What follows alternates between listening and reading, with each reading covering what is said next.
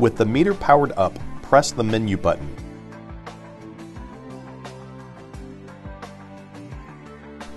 You will see a menu bar appear at the top of the display screen. If not already selected, use the arrow keys on the keypad to highlight the Site option and press the down arrow key. You will now see a new menu window with available parameters. The PT878 can display 4 views simultaneously on the main display screen.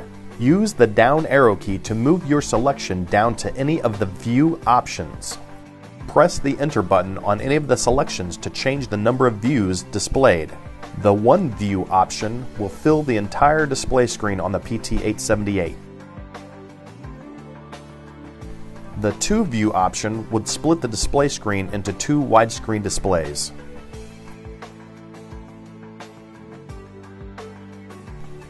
The Three View option would split the display into 1 widescreen view on top and 2 standard screens on the bottom of the display. The Four View option would create 4 equal standard views on the display screen. When you have selected your viewing option, press the Escape button to exit out of the menu. To change the parameters in each individual view, use the down arrow key, which will bring up a triangular cursor that appears in the top left corner of the first view display. Use the arrow keys on the keypad to move the triangular cursor to any view display that you wish to configure.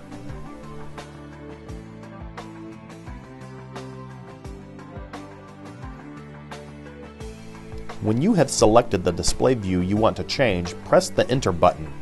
Some displays will have many options, and you will need to use the arrow keys to move to the options you wish to change. The current view we are in now only has the measurement option. When you have your selection highlighted, press the Enter button. This brings up a new selection window which allows you to change the parameters of the view you currently have selected.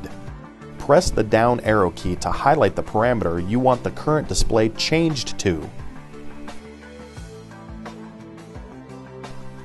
Now press the Select button, which will highlight the first selection on the menu to the right side of your parameter.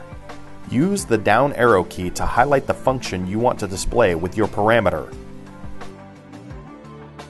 Press the F3 button, which corresponds to the OK command on the bottom of the display screen.